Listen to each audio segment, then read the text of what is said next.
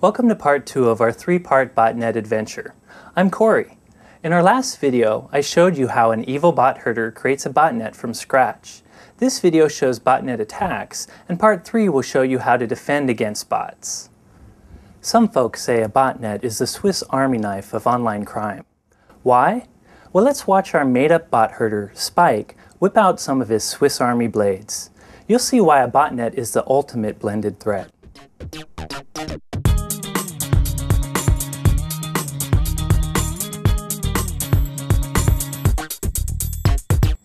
Bot masters commonly use their botnets for an attack called a distributed denial of service, or DDoS. In a DDoS attack, the bot master overwhelms a victim computer by sending it huge amounts of network traffic from many bots, often spread out geographically. My magic whiteboard shows an overview. Suppose you run an online store.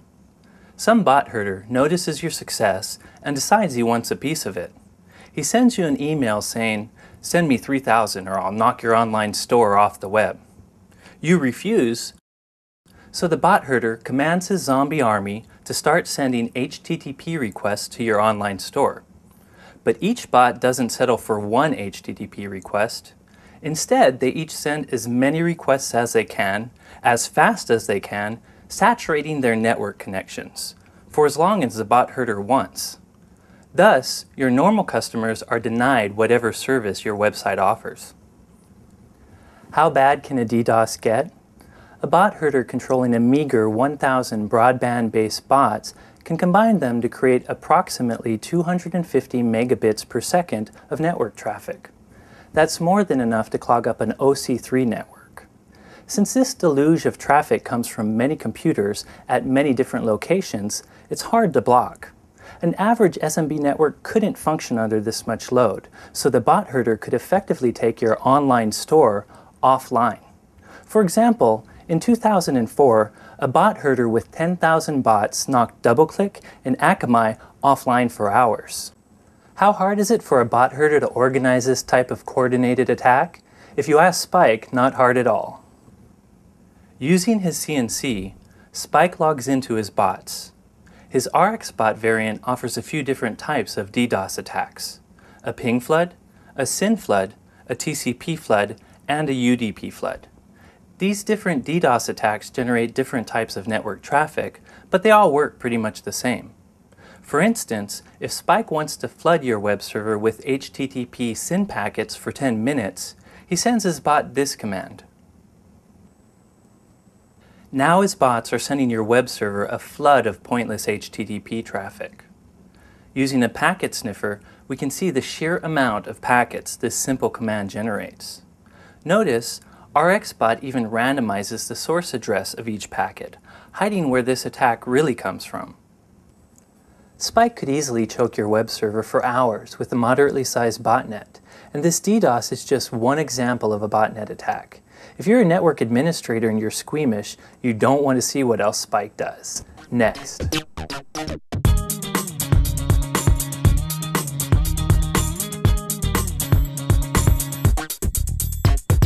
We've looked at bots attacking you, but what if a computer on your network is a bot? What could Spike do to your zombied computer directly? In short, anything you can imagine, and a lot you probably haven't imagined. For example, BotHerders can turn a bot-infected computer into a file server that hosts illegal, pirated software. Or Spike could transform your PC into a web server that masquerades as a legit banking site. He can even enable network services that give him command line control of your PC. Let's see how Spike does that. He begins with a service called rlogin. Rlogin is very similar to Telnet. It enables a BotHerder to connect to a remote computer and send commands. Since rlogin is built into RXBot, Spike can easily start an rlogin server on any of his bots. First, he starts a private chat with the one bot he wants to command. He could turn on the rlogin server for all his bots at once, but he only wants to control one for now. so he sends that bot a command to turn on its rlogin server. There, the bot replies telling Spike its IP, username, and rlogin port. To connect to the bot's rlogin server, Spike needs an rlogin client. PuTTY is a universal client that supports several services including rlogin. It's free, so that's what Spike uses. In PuTTY, Spike chooses rlogin connection. He enters the bot's IP and rlogin port. Then he enters the rlogin username and clicks connect. There we go. Spike has command prompt access to his bot. The level of control he has over this specific bot depends upon which exploit RXBot used to infect this computer. Using the whoami command, Spike sees that he has full administrator access to this PC. He can do anything he wants. For instance, he can change the administrator password so that he can access the computer and its real owner cannot. Youch!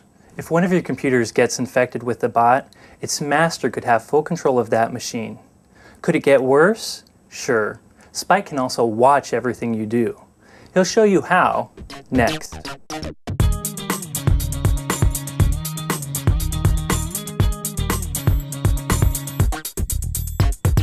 RXBot offers several ways to spy on its victims.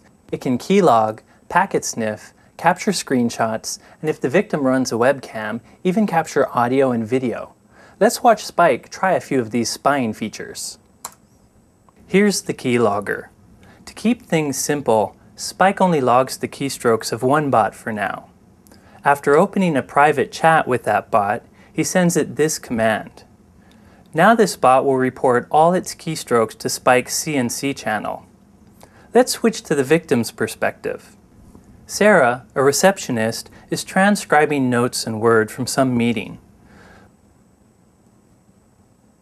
Bored, she decides to check her Gmail account to see if her boyfriend has sent any funny YouTube videos.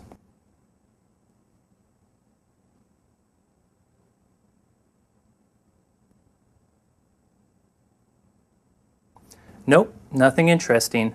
Back to transcribing. Uh-oh, nature calls. Sarah locks her workstation and leaves her desk for a few minutes. When she returns, she logs back in and continues transcribing. Everything's normal here. Wonder what's happening on Spike's end. Wow, Spike's bot returned a lot of keylogs. There's Sarah transcribing her notes. Now we see her opening Internet Explorer. Then she went to Gmail and look at that. There's her Gmail username and password. Now here's Sarah logging back onto her computer. Yep, we have her Windows credentials.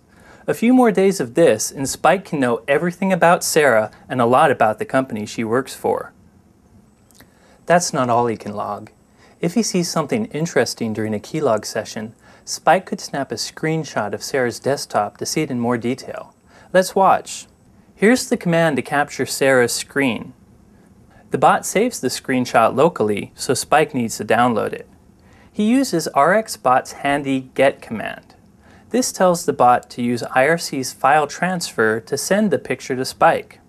Here it comes. Now we can see what Sarah sees.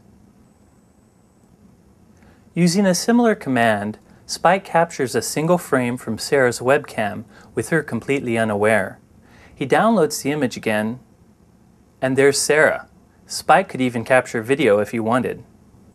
Spy attacks like that are flashy, but they're not the main use of bots. Botnets are primarily used for cache. I'll show you Spike's get-rich-quick scheme coming right up.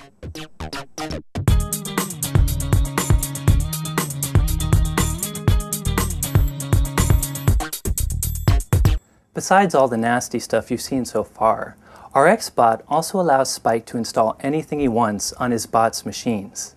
It also provides a convenient way for him to upgrade his bots to the latest and greatest version. Watch how these two features work. Let's say some internet advertiser hosts web ads. If you posted the link that a person clicks on to get to the ad, you get a few cents for every click. Well, RXBot comes with a command that allows Spike to download and install new programs on all his bots at once. So he gets an adware app that forces his victims to visit web ads. If he hosts this malicious app on some website and then commands all his bots to download and install it, His 1,000 bots start clicking automatically on paying ads, earning money while Spike runs off and plays. So where does Spike host his malicious app? Duh, on another bot. He uploads his evil app to any bot he wants. Then he sends a command to that bot telling it to act as a web server. Now he has a website where all his other bots can get his adware surprise. Next, Spike commands his bots to download the newly hosted adware using this command. The first parameter tells his bots what URL to download the adware from. The second parameter tells the bots where to save the file once downloaded. And the one parameter is a switch that tells the bots to execute the program after downloading it. Now all Spike's bots are running as adware, thus generating income for him. He could just as easily use this command to install new malware on his bots. Plus, he can use a similar command to upgrade his bots with the latest and greatest botnet code. If he adds any neat new attacks to his bot source, here's how he updates his bots. Spike types update followed by the URL that has a copy of his new bot. The last parameter is the bot ID, found in the bot source code. His bots will only install the updated code if their ID is different than the ID they currently run. This single command makes all the bots go out and receive their update. It's almost as easy as Windows Auto Update. Scary, eh? So far, our imaginary BotHerder has used his botnet to extort businesses and knock them offline. He's gained unrestricted command line control of his bots. He's spied on his bot victims, both virtually and physically, and he's earning free money with automated ad clicks. Believe it or not, these attacks merely scratch the surface of a botnet's malicious potential. For more botnet attacks, check out our supplemental botnet attacks article in the Live Security Archive. Now you know why botnets are a hacker's Swiss Army knife. Essentially, once a BotHerder infects your PC, he can do anything on it he wants. Multiply this potential by thousands and thousands of bots, and you have one insanely scary threat lurking in the shadowy corners of the internet. But don't panic. In part 3 of this malware analysis series on botnets, I'll show you how to detect this threat and protect against it. Don't miss our next video.